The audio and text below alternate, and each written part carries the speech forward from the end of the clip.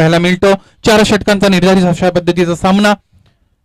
फलंदाजी करताना challenge sports आणि गोलंदाजी करताना आर्यन स्पोर्ट्स भादवड. पहिला चेंडू स्टेप आउट होऊन खेळून काढलेला चेंडू निश्चितच चांगलं क्षेत्ररक्षण दरम्यान आपल्याला पाहायला मिळालं. डायरेक्ट हिट जर झाला असतं तर निश्चितच फलंदाजाला परतावं लागलं असतं, परंतु डायरेक्ट हिट झाला नाही. दरम्यान एक धाव निश्चितपणे पूर्ण केली गेली. एका धावेने संघाच्या धावांचा श्रीगणेश दरम्यान आपल्याला पाहायला मिळाला. सचिन याच्या माध्यमातून एक धाव निश्चितच अंकित केली गेलेली पाहायला मिळाली. एक चेंडू आणि एक धाव अशा पद्धतीचं समीकरण दरम्यान आपल्याला पाहायला मिळालं. निश्चितच आर्यन स्पोर्ट्स संघाकडून दीपेश हा गोलंदाज दरम्यान गोलंदाजी मार्कवर. यानंतर पुढचा चेंडू आता मात्र उंचावर मारण्याचा प्रयत्न होता. निश्चितच चांगलं क्षेत्ररक्षण आणि चांगला झेल मात्र इथे टिपला जातोय आणि संदीप याची खेळी मात्र इथे होते फेल.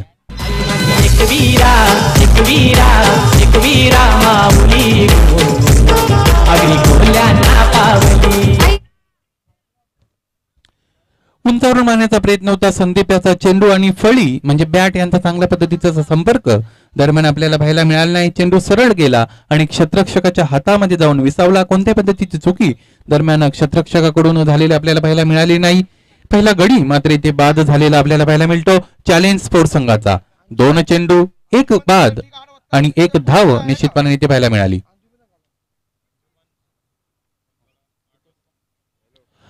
अंजुमन स्पोर्ट्स आपणास विनंती असेल की रात्री ठीक 8 वाजता आपण येऊन आपलं रिपोर्टिंग करायचं आहे. अंजुमन स्पोर्ट्स भिवंडी आपणास विनंती असेल रात्री 8 वाजता येऊन आपण रिपोर्टिंग करायची आहे.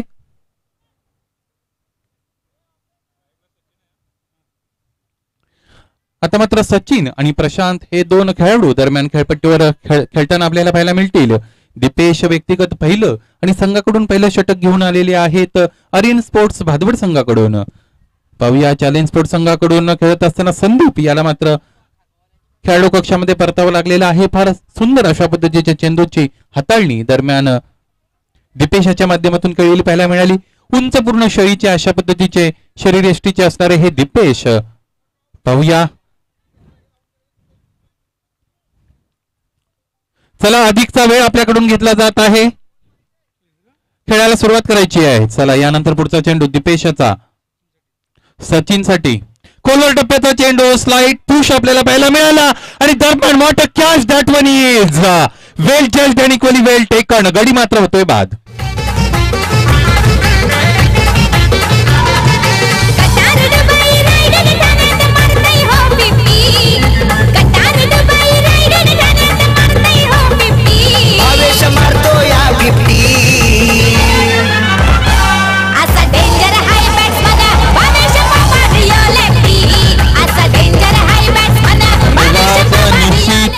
डेंजर बॅट्समनचा उल्लेख संगीताच्या माध्यमातून आपण झालेला पाहायला मिळाला, परंतु इथे गोलंदाज मात्र डेंजर असलेला आपल्याला पाहायला मिळतो. एक आक्रमक रूप गोलंदाजाने धारण केलेलं पाहायला मिळतं. 2 चेंडू आणि सलगच्या 2 चेंडूंवर 2 गडी बाद करण्यामध्ये यश मिळालेलं पाहायला मिळतं दीपेश या गोलंदाजाला. आता मात्र अक्षय हा फलंदाज मैदानामध्ये खेळपट्टीवर आलेला आपल्याला पाहायला मिळेल. प्रशांत आणि अक्षय असे 2 फलंदाज मात्र आता मैदानावर पाहायला मिळतील. 3 चेंडूंचा खेळ दरम्यान संपला. 2 गडीबाद 1 आणि हॅट्रिक चान्स इथे मिळतोय दीपेश या गोलंदाजाला. खोलवर टप्प्याचा चेंडू जेंटल पुश केलेला आपल्याला पाहायला मिळतो. दरम्यान चांगलं क्षेत्ररक्षण पुन्हा एकदा mid wicket short mid wicket region मध्ये झालेला पाहायला मिळेल. दरम्यान 1 धाव निश्चितपणे रोखू शकले नाहीत. एका धावेने संघाची धावसंख्या 1 ने वाढून झालेली आहे ती 2 बाद 2. 4 चेंडूंचा खेळ मात्र इथे संपलेला असताना 2 बाद 2 अशी ही परिस्थिती मैदानामध्ये चॅलेंज स्पोर्ट्स भिवंडी या संघाची आपल्याला पाहायला मिळते.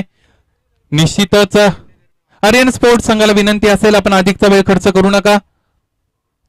लवकरात लवकर वेळेच्या संदर्भात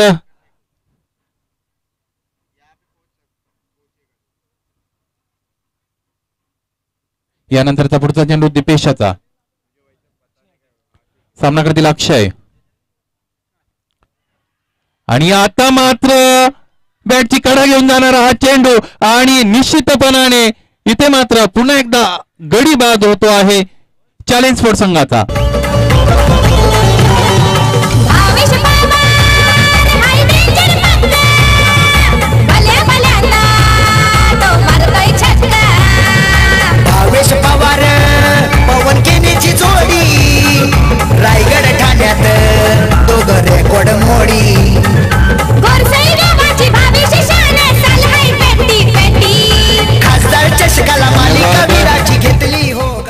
धन्यवाद डीजे मास्टर. निश्चितच ओव्हर विकेट हॅट्रिक झालेली आपल्याला पाहायला मिळाली. या अगोदरच्या चेंडूवर निश्चितच हा गडी जर बाद करण्यामध्ये यश मिळालं असतं गोलंदाज दिपेशाला तर त्याची हॅट्रिक मात्र ते काउंट झालेली असती. निश्चितच फार चांगली गोलंदाजी दरम्यान दिपेशाची आपल्याला पाहायला मिळते. पॉवर प्लेचं पहिलं षटक पॉवरफुल फलंदाजीसाठी निश्चितपणे बऱ्याचदा गणलं जातं, परंतु इथे मात्र पॉवरफुल गोलंदाजी करत असताना दिपेश मैदानामध्ये आपल्याला पाहायला मिळतो. दरम्यान 3 गडी बाद करण्यामध्ये यश मिळाले दिपेशाला आणि धावा मात्र खर्च केलेले आहेत फक्त आणि फक्त 2. 3 बाद 2 अशी ही परिस्थिती दरम्यान चॅलेंज स्पोर्ट्स संघाची आपल्याला पाहायला मिळते. प्रतिस्पर्धी संघ आर्यन स्पोर्ट्स भादवड संघ फार चांगली कामगिरी करताना मैदानामध्ये आपल्याला पाहायला मिळतात. दिपेश या षटकातील अंतिम चेंडू.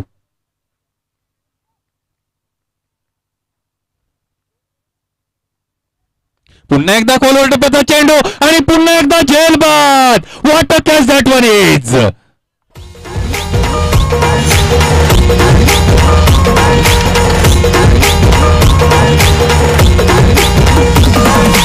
एकच वादा आमचा राजू दादा, एकच वादा आमचा राजू दादा.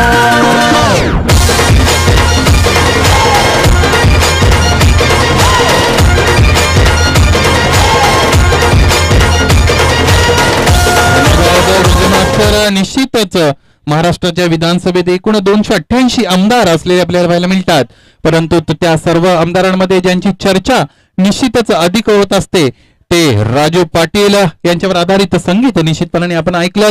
दरम्यान एकच वादा दिपेश दादा अशा पद्धतीने आर्यन स्पोर्ट्स भादवड संघ म्हणत असेल. 4 गडी मात्र दिपेशाने बाद केले आणि धावा खर्च केल्या फक्त आणि फक्त 2. एक षटक संपलं. एका षटकामध्ये 4 बाद 2 अशी ही नाजूक दयनीय अवस्था दरम्यान चॅलेंज स्पोर्ट्स संघाची आपल्याला पाहायला मिळते. या उर्वरित 3 षटकांमध्ये अधिकाधिक धावा काढण्यामध्ये हा संघ यशस्वी ठरतोय का पाहणं मात्र औत्सुक्याचं ठरेल. व्यक्तिगत पहिलं आणि संघाकडून मात्र आता दुसरं षटक घेऊन आपल्या बॉलिंग मार्कवर रेडी तुषार आपल्याला पाहायला मिळतील. 10-15 पावलांचा रनअप घेऊन सामना मात्र इथे करतील फलंदाज प्रशांत आणि अक्षय हे 2 फलंदाज खेळपट्टीवर आता मात्र आपल्याला पाहायला मिळतात. चॅलेंज स्पोर्ट्स संघाकडून ही मात्र आता बिनीची जोडी असणार आहे.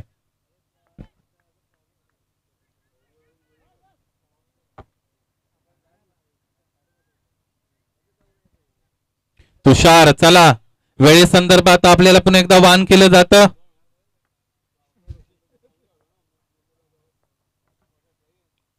आता मात्र पुन्हा एकदा बॉलर्स बॅक ड्राईव्ह आपल्याला पाहायला मिळाले होते. फार चांगल्या पद्धतीने क्षेत्ररक्षण झालेल्या दरम्यान पाहायला मिळालेलं होतं. बाल बजगे असं म्हणाल काय हरकत नाही. डायरेक्ट हिट झालं असतं तर पुन्हा एकदा याही फलंदाजाला परतावं लागलं असतं खेळाडू कक्षामध्ये, परंतु तसं मात्र होताना मैदानामध्ये आपण पाहिलं नाही. तर दरम्यान 1 धाव पूर्ण आणि एका धावेने संघाची धावसंख्या 1 ने वाढून झालेली ती 4 बाद 3. आर्यन स्पोर्ट्स संघ निश्चितच फार आक्रमक आणि फार भेदक गोलंदाजी करताना मैदानामध्ये आपल्याला पाहायला मिळतात. तुषार बॉलिंग मार्क रेडी. आता मात्र शबल क्रॉस होऊन फार चांगल्या पद्धतीने कनेक्ट केलेला चेंडू सरळ जातोय स्क्वेअर लेग रिजन सीमारेषेच्या पलीकडे 4 धावांसाठी चौकार.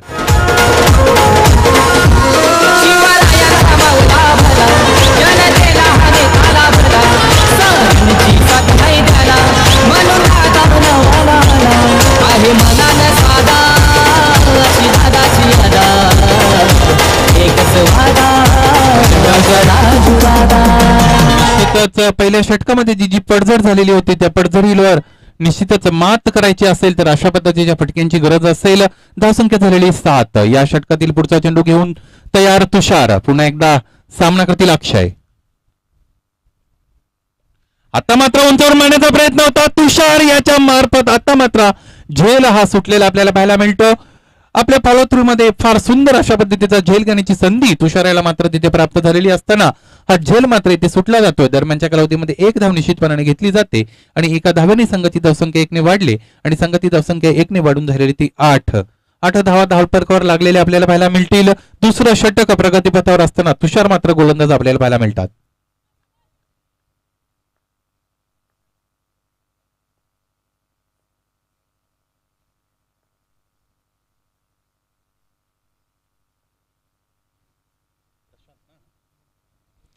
तुषार टू प्रशांत.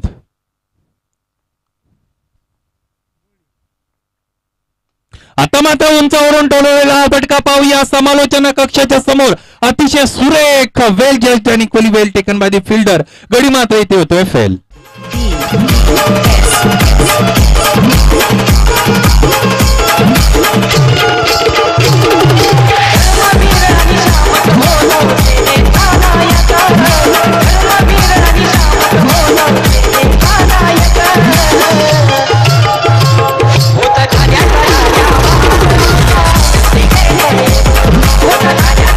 दरम्यान आपण पाहू शकता समीर, चैतन्य, अतुल, नवेश आणि तेजस स्टँड मध्ये नेत्रदीपक अशा पद्धतीचं नृत्य करताना विशाल माळीयाला आपण पाहू शकता. फार चांगल्या अशा पद्धतीचे स्टेप्स त्याच्या मार्फत आपल्याला पाहायला मिळाल्या. वेल डान्स्ड बाय विशाल. पाहूया, निश्चितच आनंदित झालेले विशाल आपल्याला पाहायला मिळतात. फार चांगला झेल मात्र इथे कनेक्ट झालेला होता. धावसंख्या मात्र थांबलेली येते 8 वर आणि 5 गडी मात्र येथे बाद झालेले चॅलेंज स्पोर्ट संघाचे.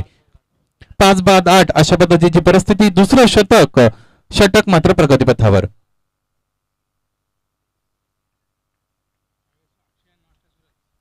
स्ट्रायकिंग एंडला अक्षय आणि नॉन स्ट्रायकिंग एंडला सूरज अशी ही मिनीची आणि अतिशय महत्वाची जोडी आता मात्र खेळपट्टीवर चॅलेंज स्पोर्ट संघाची आपल्याला पाहायला मिळेल. तुषार आपल्या षटकातील यानंतरचा पुढचा आणि 5वा चेंडू.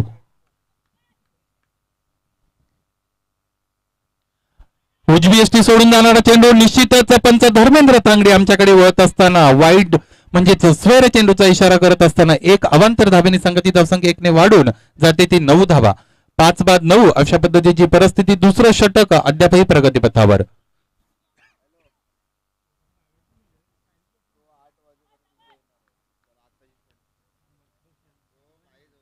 तुषार पुन्हा एकदा सामना करतील सूरज. आता मात्र शपल्या क्रॉस ओव्हर खेळून काढलेला चेंडू सरळ जातोय फाईन लेग रिजन मध्ये. सीमारेषेलगत चांगलं क्षेत्ररक्षण दरम्यान पाहायला मिळतं. तितकी चांगली फेकी आपल्याला पाहायला मिळाली. दरम्यान 2 धावा निश्चितपणे रोखू शकले नाहीत. 2 धावांनी संघाची धावसंख्या 2 ने वाढली आणि धावसंख्या 2 ने वाढून झालेली ती 11 धावा निश्चितपणे या धावफलकावर लागलेल्या आपण पाहिलेले आहेत. दुसऱ्या षटकातील अंतिम आणि शेवटचा चेंडू निश्चितपणे शिल्लक असेल. आता मात्र रन बॉल निश्चितपणे इक्वेशन आलेलं आपल्याला पाहायला मिळालं. पहिलं षटक आणि त्या पहिल्या षटकामध्ये फक्त आणि फक्त 2 धावा आलेल्या आपण पाहिलेल्या होत्या. आता मात्र आतापर्यंत 9 धावा इथे खर्च करताना तुषार गोलंदाज आपल्याला पाहायला मिळतो.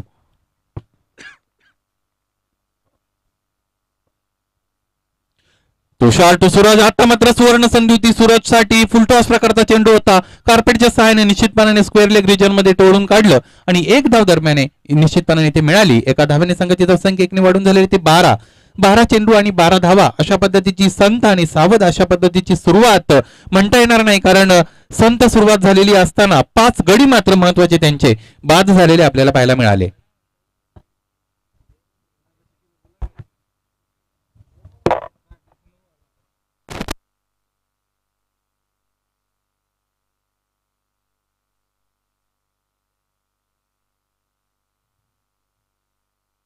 निश्चितच या स्पर्धेचे मुख्य आयोजक श्रीमान भरतजी देवळीकर साहेब यांचे या स्पर्धेमध्ये निश्चितपणाने आगमन होत असलेलं आपण पाहतो. सुस्वागतम भरतजी देवळीकर सर.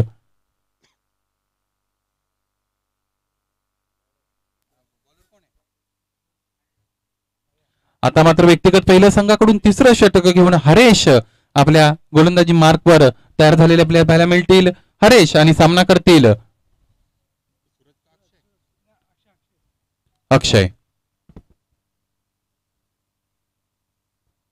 हरेश यांचा पहिला चेंडू. निश्चितच हा झेल होऊ शकतो. What catch that one is. पुन्हा एकदा फार अप्रतिम झेल आणि गडी मात्र होतोय फेल.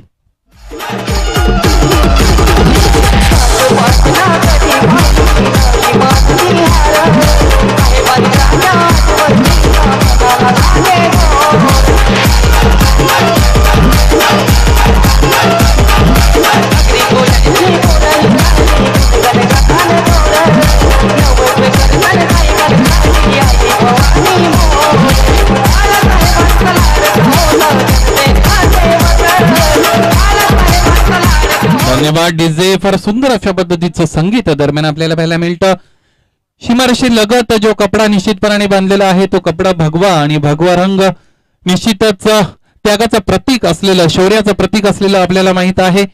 दरम्यान एक चांगला झेल दरम्यान टिपला गेला काऊ कॉर्नर रिजन मध्ये आणि अक्षय याची खेळी मात्र, सूरज याची खेळी मात्र इथे संपुष्टात आलेली पाहायला मिळाली. तुषार आपल्या बॉलिंग मार्क रेडी असताना आता मात्र कॉलवर टप्प्याचा चेंडू, मिडॉनच्या दिशेने खेळून काढलेला चेंडू, चांगलं क्षेत्ररक्षण. दरम्यान त्याच क्षेत्ररक्षकाकडून झालेलं पाहायला मिळालेलं चेंडू अडवून फेकी करेपर्यंत एक धाव निश्चितपणाने रोखू शकले नाहीत. एका धावेने संघाची धावसंख्या 1 ने वाढली आणि धावसंख्येने 1 ने वाढून गेलेली येते 14 वर. 14 धावा दरम्यान धावपलकावर लागलेल्या आपल्याला पाहायला मिळाल्या. 6 गडी मात्र या मोबदल्यात बाद झालेले दरम्यान चॅलेंज स्पोर्ट संघाचे आपल्याला पाहायला मिळाले. तिसरं षटक प्रगतीपथावर. कुमार आता मात्र स्ट्रायकिंग एंडला.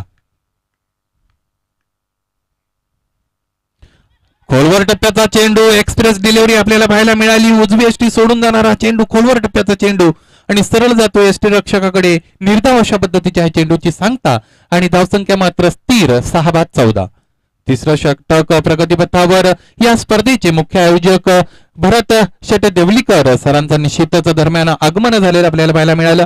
पुन्हा एकदा या स्पर्धेचे मुख्य आयोजकांचं हार्दिक स्वागत असेल. यानंतरचा पुढचा चेंडू, खोलवर टप्प्याचा चेंडू पाहूया. झेल होतोय का, सेफ लँडिंग दरम्यान आपल्याला पाहायला मिळाली. एका टप्प्यावर चेंडू अडवला जातोय आणि फेकी करेपर्यंत दरम्यान एक धाव निश्चितपणे पुन्हा एकदा इथे अंकित केली जाते आणि एका धावेने संघाची धावसंख्या 1 ने वाढते आणि धावसंख्या जाऊन पोहोचते ती 15 वर. 15 धावा धावपलकावर लागलेल्या आपण पाहिलेल्या आहेत. तिसरं षटक दरम्यान प्रगतीपथावर. हरेश आपल्या षटकातील पुढचा चेंडू घेऊन. हरेश सूरज साठी निश्चितच आता मात्र तू मै मध्ये आता मात्र गडी बाद होतोय धावबादच्या रूपाने आणि 7वा झटका इथे मिळत असताना आपल्याला पाहायला मिळतो चॅलेंज स्पोर्ट संघाला.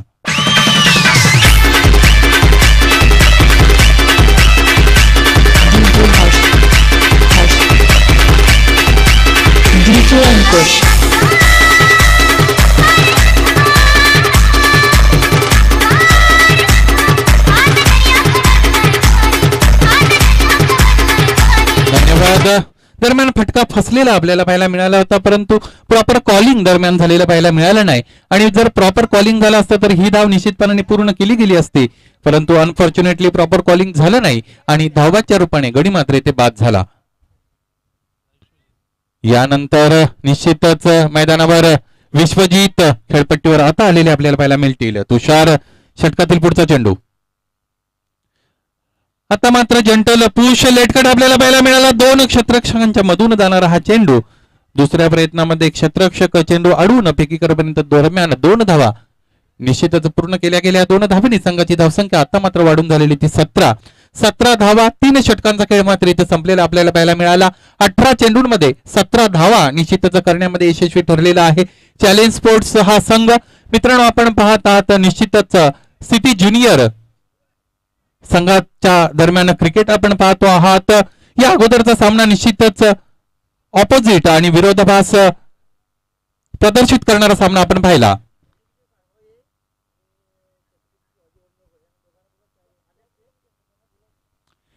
छत्रपती शिवाजी वडुणवकर संघ आणि त्याचबरोबर नंदकिशोर खारबाव ए संघ, दोन्ही संघाच्या संघनायकांना विनंती असेल यानंतरचा सामना आपणास 2 संघांमध्ये खेळवणार आहोत, म्हणून दोन्ही संघाच्या संघनायकांनी नाणेफेकीसाठी दरम्यान समालोचन कक्षाच्या समोर यायचं आहे. या स्पर्धेचे मुख्य आयोजक भरतदादा देवळीकर आणि त्यांचे बंधू निश्चितच दोघांचं पुन्हा एकदा या स्पर्धेमध्ये हार्दिक स्वागत असेल. यानंतर संघाकडून चौथं आणि व्यक्तिगत पहिलं षटक घेऊन दैवत आपल्या बॉलिंग मार्कवर रेडी असलेले आपल्याला पाहायला मिळतील. सामना करतील सूरज. आता मात्र ब्लाइंड स्विंग आपल्याला पाहायला मिळाला. अशा पद्धतीचा फटका खेळण्यासाठी आखुड टप्प्याच्या चेंडूची गरज असते आणि तो टप्पा निश्चितपणाने ती लेंथ, ती लांबी निश्चितपणाने प्रोव्हाइड केली नव्हती दैवत या गोलंदाजाच्या मार्फत आणि निश्चितच निर्धाव अशा पद्धतीच्या चेंडूने इथे मात्र आपल्या षटकाची सुरुवात करत असताना दैवत आपल्याला पाहायला मिळतो. धावसंख्या निश्चितच स्थिर 7-17. पुन्हा एकदा सेम अटेम्प्ट आपल्याला पाहायला मिळाला फलंदाजाच्या मार्फत. निश्चितच ब्लाइंड स्विंग आपल्याला पाहायला मिळते बॅटची, परंतु चेंडू आणि फळी यांचा कोणत्या पद्धतीचा संपर्क होताना दरम्यान पाहायला मिळत नाही. बॅक टू बॅक दुसरा निर्धाव अशा पद्धतीचा हा चेंडू आणि धावसंख्या मात्र स्थिर 7-17. चौथं आणि अंतिम षटक निश्चितच प्रगतीपथावर असलेलं आपल्याला पाहायला मिळतं.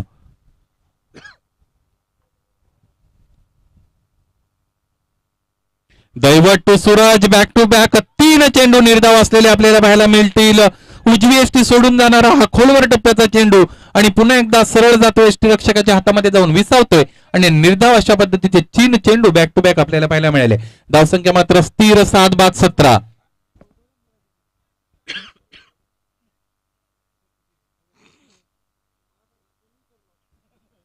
दैवत सामना करतील सूरज. चौथा चेंडू आता मात्र कनेक्ट करतात आणि चेंडू सरळ जातोय, क्षेत्ररक्षकाच्या हातामध्ये जाऊन विसावतोय आणि सूरज याच्या खेळीचा मात्र इथे अंत होतोय. 8वा झटका इथे मिळत असताना चॅलेंज स्पोर्ट संघाला आपल्याला पाहायला मिळतो.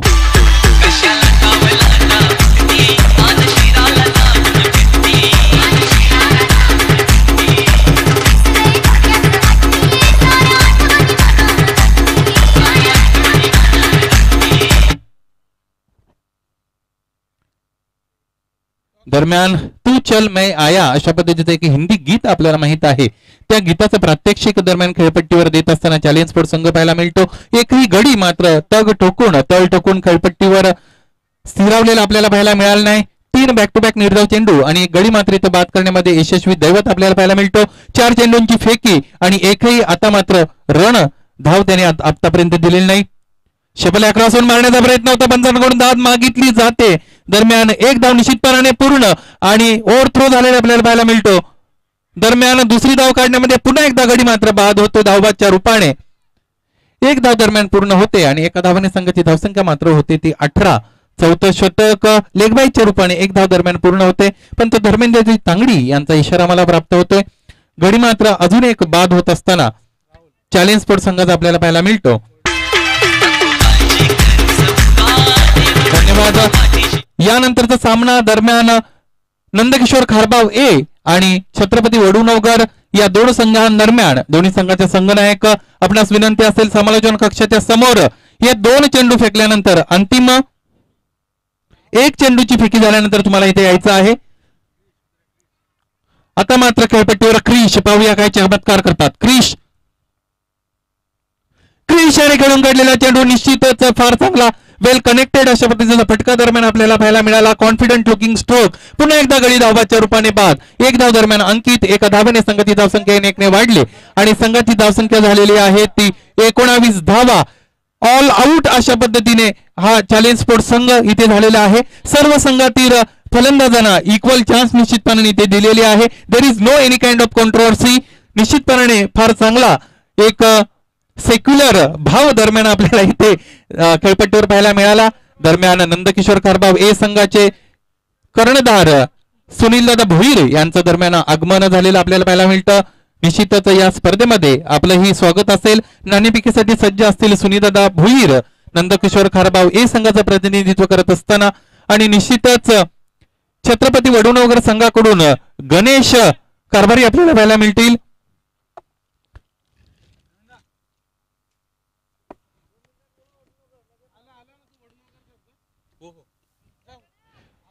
गणेश कारभारी निश्चितच यांना आपण पाहतोय समालोचन कक्षाकडे येत असताना. दरम्यान नंदकिशोर खारबाव ए संघाकडून सुनील दादा भोईर यांचाही समालोचन कक्षाच्या समोर आगमन झालेलं आपल्याला पाहायला मिळालेलं आहे. या दोन संघांदरम्यान यानंतरची पुढची लढत मित्रांनो आपण पाहणार आहोत. न्यू 40+ संघातील हे 2 संघ बलाढ्य आणि दिग्गज संघ एकमेकांसमोर निश्चितच आलेले आपल्याला पाहायला मिळतील.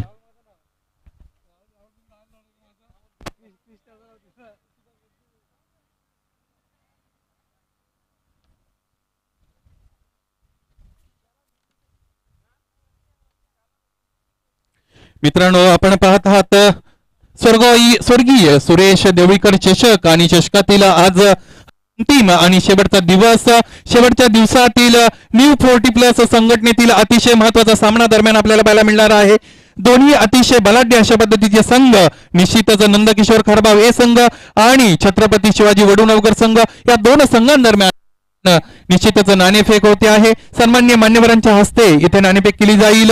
निश्चितच नाण्याच्या दोन बाजू असतील, सुरेश एंटरप्राइजेस आणि SBK. पाहूया छत्रपती वडूनगर संघाचा कॉल असेल. सुरेश एंटरप्राइज असा हा कॉल. दरम्यान सुरेश एंटरप्राइजेस म्हणजेच या नाणेफेकीचा कौल मात्र इथे जिंकताना आपल्याला पाहायला मिळतो. छत्रपती वडूनगर निश्चितच मान्यवरांचे आभार असतील. आपण व्यासपीठावर जाऊन स्थानापन्न व्हायचं आहे.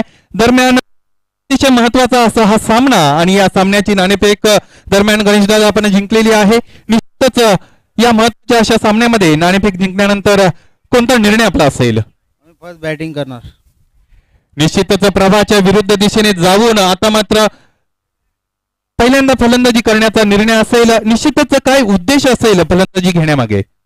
नंतर अंधार होणार आहे, लाईट चालू होणार आहे, त्याच्यामुळे आम्ही फिल्डिंग करणार. निश्चितच क्रिकेटचं बेसिक आहे, अंधारमय क्रिकेट आम्हाला खेळायचं नाही, म्हणून पहिल्यांदाच फलंदाजी घेऊन जास्तीत जास्त धावा निश्चितच धावफलकावर लावण्याचा प्रयत्न असताना किती धावांचं लक्ष समोरच्या टीमच्या समोर ठेवण्याचा प्रयत्न असेल? कार्बआउटिंग चांगले 45 रन मारण्याचा प्रयत्न करू आम्ही. निश्चितच निर्धारित 4 षटकांच्या खेळामध्ये 45 धावांचं लक्ष ठेवण्याचा इथे मानस असेल छत्रपती वडूनगर संघाचा. आपणास हार्दिक शुभेच्छा असतील. नाणेफेक हरलात सुनील दादा, खारबाव A टीम. निश्चितच आपणास यानंतर क्षेत्ररक्षण करावं लागेल. नाणेफेक जिंकली असती तर काय निर्णय असता? मी पण बॅटिंगच घेतली असती. निश्चितच तुम्ही बॅटिंग घेतली असती. पुन्हा एकदा आपल्या निर्णयाच्या विरुद्ध आपणास खेळावं लागेल. निश्चितच समोरचा संघ अतिशय बलाढ्य अशा पद्धतीचा संघ आहे आणि या संघासमोर निश्चितच त्यांना किती धावांवर रोखण्याचा प्रयत्न असेल? 35 ते 40 धावांपर्यंत रोखण्याचा प्रयत्न असेल. निश्चितच आपणास दोन्ही संघांना विजयाच्या हार्दिक शुभेच्छा देऊन जातो समालोचन कक्षामध्ये. Best of luck both of the teams. निश्चितच मैदानामध्ये हा सामना आता सुरू होतो आहे. ऑफिशियल धर्मेंद्र दादा तांगडी यांचा दरम्यान इशारा आपल्याला प्राप्त होत असताना दरम्यान सामना challenge sports versus Aryan sports Bhadwad हा सामना दरम्यान मैदानामध्ये सुरू होत असताना आपल्याला पाहायला मिळतो.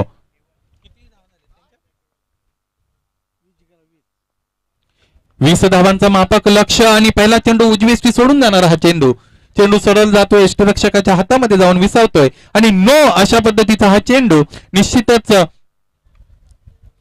कोणत्या पद्धतीचा नो चेंडू पडला तर फ्री हिट इंटरनॅशनल नियमानुसार आपल्याला पाहायला मिळतो आणि म्हणूनच उघडा डोळे बघा नीट. यानंतरचा हा चेंडू असेल फ्री हिट. पाहूया अवांतर एका धावाने संघाची धावसंख्या इथे मात्र 1 झालेली पाहायला मिळाली. आता मात्र कार्पेटच्या सहाय्याने खेळून काढलेला चेंडू खोलवर टप्प्याचा चेंडू होता. Direct hit was needed.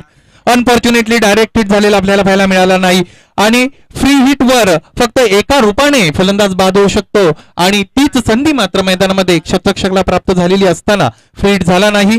दरम्यान संघाची धावसंख्या 1 ने वाढते आणि धावसंख्या जाऊन पोहोचते ती 2 वर. 1 चेंडू आणि 2 धावा मैदानामध्ये आपल्याला पाहायला मिळाल्या. दरम्यान उजवी एसटी सोडून जाणारा हा चेंडू दरम्यान पंच धर्मेंद्र सांगडी यांचे हात समांतर असताना निश्चितच अवांतर एका धावेमध्ये भर निश्चितच पडणार आहे. एका धावेने संघाची धावसंख्या 1 ने वाढून पुन्हा एकदा झाली ती 3. 20 धावांचं मापक अशा पद्धतीचं लक्ष मैदानामध्ये घेऊन उतरलेली आर्यन स्पोर्ट्स भादवड संघ 3 धावा आतापर्यंत धावफलकावर. आता मात्र पुन्हा एकदा खोलवर टप्प्याचा चेंडू सातत्याने खोलवर टप्प्यावर गोलंदाजी करत असताना गोलंदाज आपल्याला पाहायला मिळतो. दरम्यान 1 धाव तरी रोखू शकले नाहीत. एका धावेने संघाची धावसंख्या 1 ने वाढते आणि संघाची धावसंख्या 1 ने वाढून झालेली ती 4 धावा. निश्चितच पहिलं षटक प्रगतीपथावर चॅलेंज स्पोर्ट्स संघाकडून पहिलं षटक घेऊन आलेले प्रशांत दरम्यान आपल्याला पाहायला मिळतात. आतापर्यंत 4 धावा खर्च केलेला प्रशांत आपल्याला पाहायला मिळतो.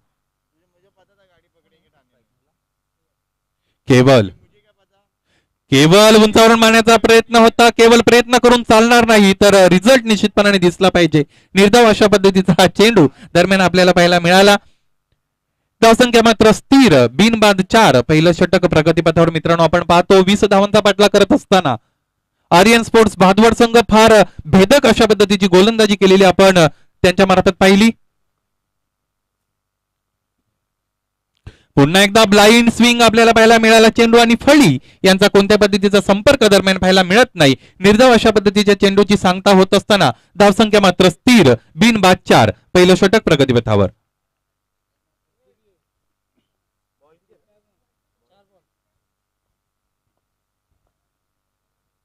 प्रशांत टू केवळ खोल टप्प्याचा चेंडू, आता मात्र पॉइंटच्या दिशेने हलक्या हाताने खेळून काढलेला चेंडू आणि एक धाव निश्चितपणाने ते पूर्ण झाली. एका धाव्याने संघाची धावसंख्या 1 ने वाढली आणि धावसंख्या जाऊन पोहोचली ती 5 वर. 5 धावा निश्चितपणाने संघाच्या धावपलकावर लागलेल्या आपल्याला पाहायला मिळतील. 20 धावांच्या माफक लक्ष्याचा पाठलाग करत असताना प्रत्युत्तरा दाखल आर्यन स्पोर्ट्स भादवड संघ पहिल्या षटकामध्ये फलंदाजी करत असताना 5 धावा धावपलकावर. उंचावर मारण्याचा प्रयत्न होता. वॉट बॉल, फार सुंदर सुरेख अशा पद्धतीच्या चेंडूची हाताळणी आणि हे षटक मात्र इथं संपलेलं आपल्याला पाहायला मिळतं.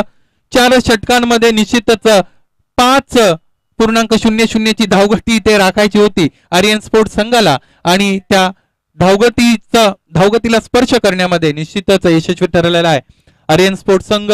5 धावा बिनबाद 5 अशा पद्धतीची परिस्थिती. निश्चितच उर्वरित 18 चेंडूंमध्ये 15 धावांची गरज असेल. उर्वरित 3 षटकांमध्ये 5.00 धावगतीने 15 धावा इथे जमाव्या लागतील आर्यन स्पोर्ट्स संघाला.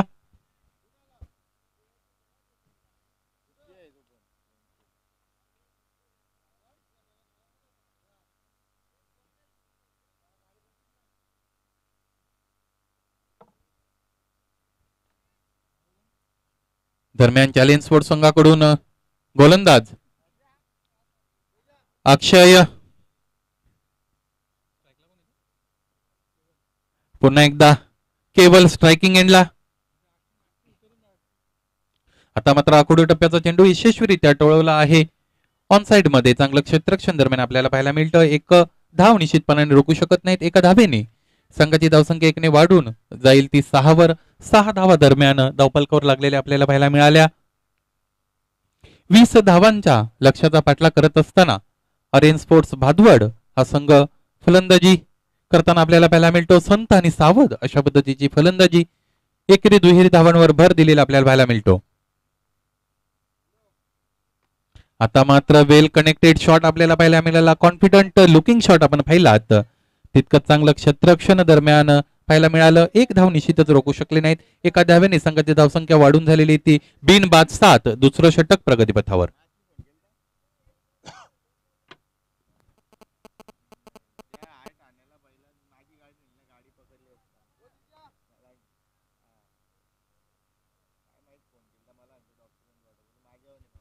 अक्षय पुन्हा एकदा बॉलिंग मार्कवर रेडी. पुन्हा एकदा सामना करतील. आता मात्र केवल आणि तुषार ही सलामीची जोडी मैदानावर टळ ठोकून अजूनही उपस्थित. पुन्हा एकदा केवल यांचा केविलवाना प्रयत्न दरम्यान आपल्याला पाहायला मिळाला. सतत 3 चेंडू 4 चेंडूंवर त्यांचा हा केविलवाना प्रयत्न आपण पाहिलात. चेंडू निश्चितपणाने निर्धाव आणि धावसंख्या मात्र स्थिर. बिनबाद 7. दुसरं षटक प्रगतीपथावर. फार सुंदर गोलंदाजी या अगोदर आपण पाहिली प्रशांत याची आणि अक्षय त्याच्या पावलावर पाऊल ठेवून चांगली गोलंदाजी करतोय. आता मात्र कनेक्ट झालेला आहे चेंडू आणि सरळ जातोय. क्षेत्ररक्षक चुकी करत नाही आणि केवल याच्या केविलवाण्या खेळीचा मात्र इथे अंत.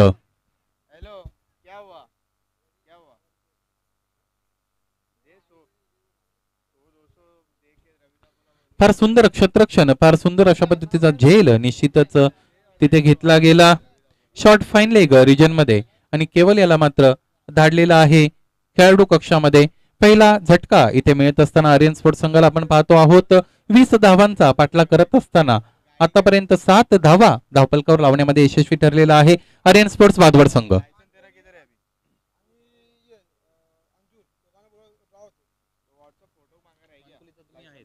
सिद्धिविनायक अंजूर संघ, त्याचबरोबर चौथा हिरवा मानकोली बी संघ आणि खारबाव आणि वडुनवगर या संघातील संघनायक आपणास विनंती असेल आपला लकी ड्रॉ मात्र इथं केला जाईल. आपण समालोचन कक्षामध्ये येऊन संपर्क साधायचा आहे. तिन्ही संघाचे संघ कर्णधार, 4ही संघाचे संघ कर्णधार मानकोली, अंजूर, खारबाव आणि वडुनवगर.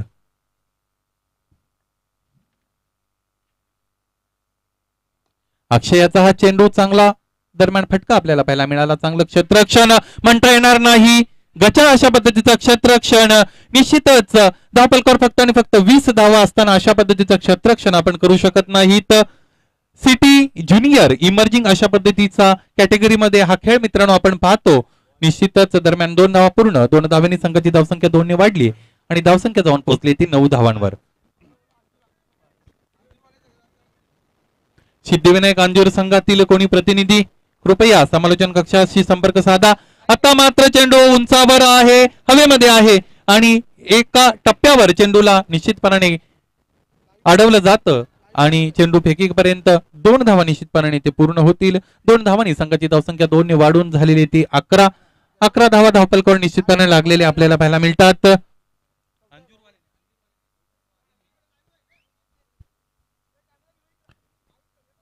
निश्चितच छत्रपती वडूनवगर संघ,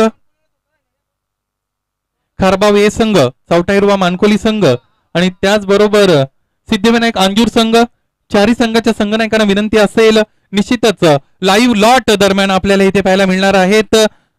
कोणता संघ निश्चितच चिठ्ठीच्या बळावर इथे फायनल मध्ये प्रवेश करील ही अनफोल्ड स्टोरी आहे. निश्चितपणाने will be unfolded within half an hour. निश्चितच भरतदादा देवळीकर साहेब यांच्या हस्ते हा लॉट मात्र इथे काढला जाईल. 3 चिठ्ठ्या निश्चितपणे इथे असतील आणि कोणता संघ चिठ्ठीच्या बळावर फायनल मध्ये प्रवेश करेल हे पाहणं निश्चितपणे औत्सुक्याचं ठरेल. भरतदादा देवळीकर यांच्या शुभ हस्ते निश्चितपणे हा लॉट काढला जातोय आणि पाहूया कोणता संघ हा भाग्यवान विजेता ठरेल. पाहूया निश्चितच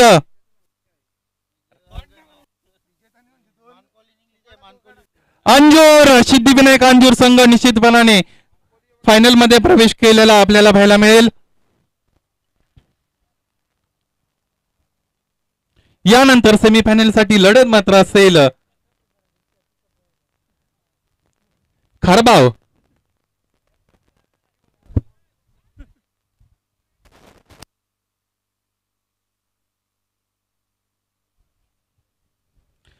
वर्सेस वडूनवगर. या संघामध्ये जो संघ जिंकेल त्या संघाला मात्र चौटाईरवा मानकोली बी संघाबरोबर सामना करावा लागेल. 12 चेंडू आणि 9 धावा अशा पद्धतीचं हे इक्वेशन समीकरण मैदानामध्ये मित्रांनो आपण पाहू शकतात. स्ट्रायकिंग एंडला आपल्याला पाहायला मिळतील विजय आणि नॉन स्ट्रायकिंग एंडला आपल्याला पाहायला मिळतो तुषार.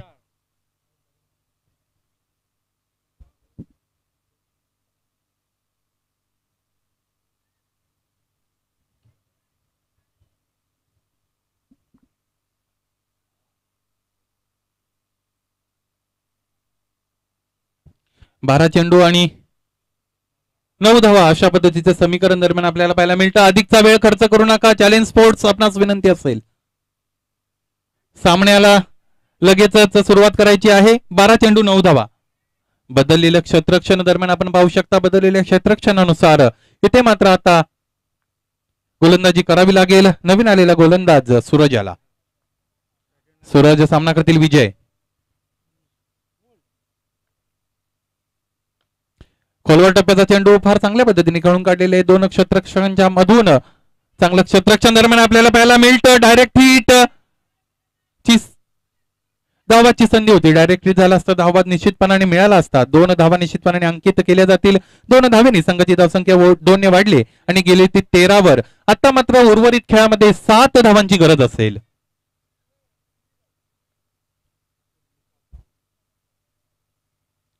अकरा चेंडू आणि 7 धावा असं हे सहज सोपं समीकरण दरम्यान आपल्याला पाहायला मिळतं.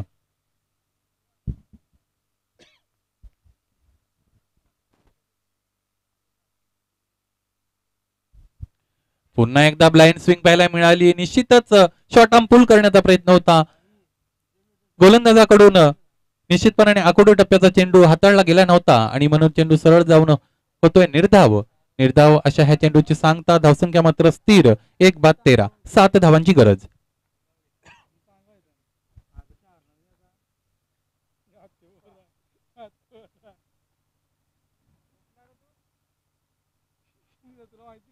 आता मात्र चेंडू पार हवेमध्ये. पाहूया लॉंग चेस असेल आणि गोलंदाज स्वतः मात्र हा जेल सोडतात आणि चेंडू सरळ जातोय सीमेच्या पलीकडे. 4 धावांसाठी चौकार.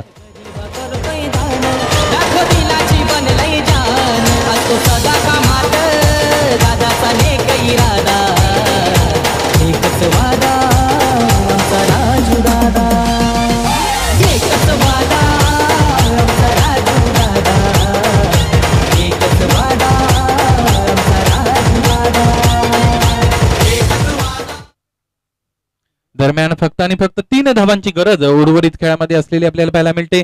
9 चेंडू आणि 3 धावा अशा पद्धतीचं सहज सोपं साधं सरळ अशा पद्धतीचं समीकरण मैदानामध्ये आपल्याला पाहायला मिळतं. सूरज सामना करतील विजय.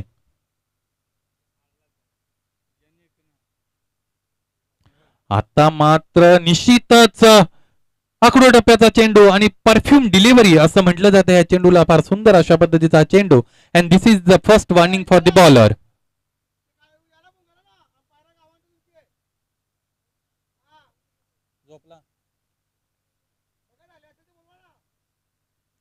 यानंतरचा पुढचा चेंडू निश्चितच सामना करतील सूरज.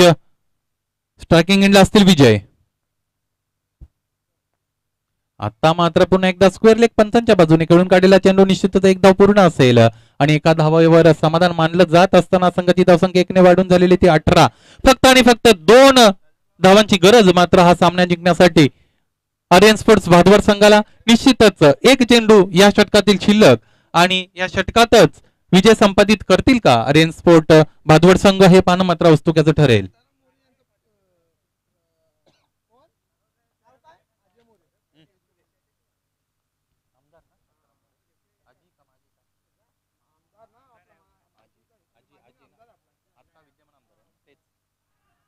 दरम्यान एक धाव पूर्ण, दुसरी धाव काढण्याचा प्रयत्न असेल आणि धावबादच्या रूपाने गडी मात्र इथे बाद झालेला आहे. एक धाव पूर्ण आणि 19 धावा दरम्यान धावफलकावर लागलेले असताना फक्त आणि फक्त एका धावीची गरज जिंकण्यासाठी.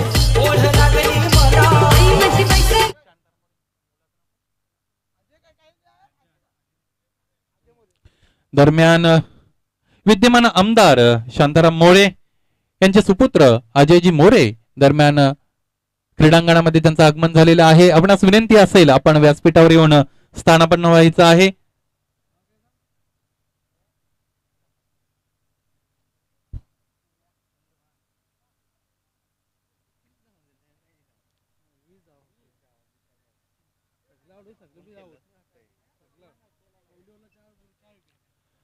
चला लवकर चॅलेंज स्पोर्ट्स संघाला विनंती असेल आपण क्षेत्ररक्षण लगेच सजवून घ्या. आता मात्र एका धावेची फक्त आणि फक्त गरज. 6 चेंडू आणि 1 धाव हा सामना जिंकण्यासाठी निश्चितपणाने फक्त आणि फक्त औपचारिकता शिल्लक असतील असं म्हणायला काही हरकत नाही. पाहूया तरीही cricket is a game of glorious uncertainty असं म्हटलं जातं. अनिश्चिततेने भरलेला अशा पद्धतीचा खेळ असेल. शेवटचा चेंडू जोपर्यंत टाकला जात नाही तोपर्यंत काय होईल याचं भाकीच सांगणं मात्र निश्चितपणाने कठीण असेल. पाहूया चंद्रकांत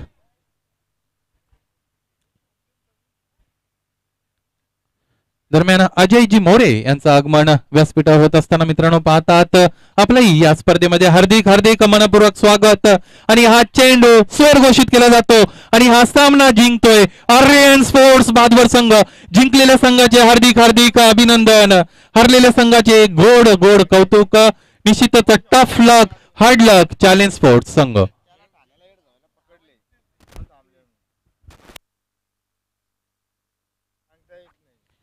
यानंतर निश्चितच चॅलेंज स्पोर्ट्स संघ त्याचबरोबर आर्यन स्पोर्ट्स संघ आपल्या संघातील संघ सहकार्यांना विनंती असेल आपण मैदानाचा ताबा लवकरात लवकर सोडायचा आहे. त्याचबरोबर नंदकिशोर खारबाव ए संघ, संघनायक सुनीलजी भोईर आणि सर्व संघ सहकार्यांना विनंती असेल आपण लवकरात लवकर मैदानाचा ताबा घेऊन क्षेत्ररक्षण मात्र सजवायचं आहे. या चित्तथरारक म्हणता येणार नाही साध्या आणि सोप्या सरळ अशा सामनावीराचा जर विचार केला तर व्यक्तिगत पहिलं षटक घेऊन मैदानामध्ये उतरलेले दीपेश 4 गडी बाद करून फक्त आणि फक्त 2 धावा इथे दिल्या गेलेल्या होत्या. दीपेशाच्या माध्यमातून हा दीपेश गोलंदाज ठरतोय या सामन्याचा सामनावीर.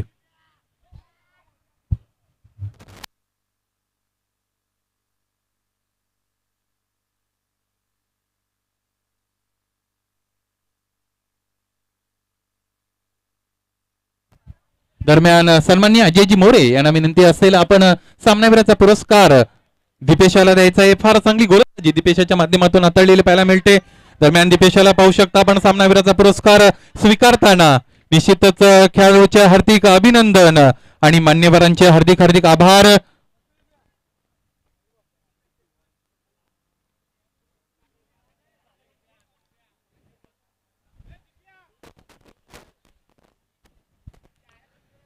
संदेशजी ओखारे, माझा आवाज आपल्यापर्यंत पोहोचत असेल तर कृपया आपण समालोचन कक्षामध्ये येऊन संपर्क साधायचा आहे.